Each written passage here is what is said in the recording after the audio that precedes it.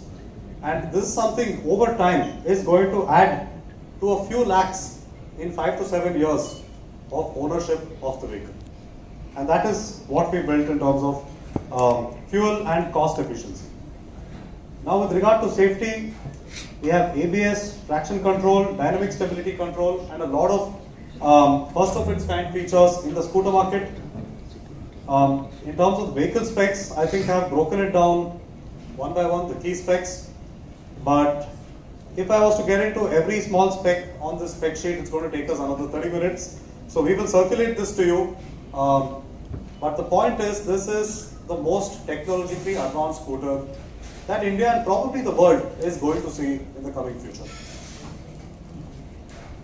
Now we've introduced the Tesseract starting at 1.45 lakhs, and we unveiled this vehicle at an event in Bangalore on the 5th of March.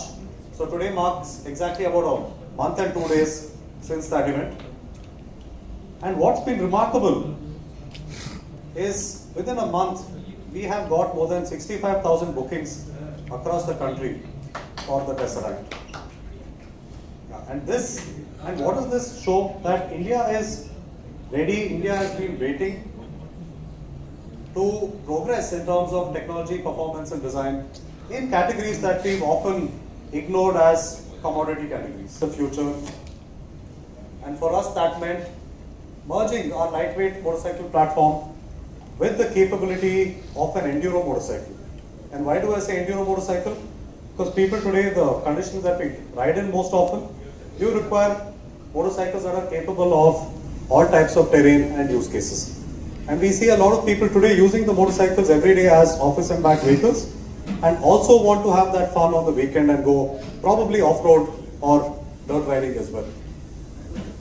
So we launched a segment which brings together the fun of two-stroke motorcycles and the quality and capability of enduro motorcycles. And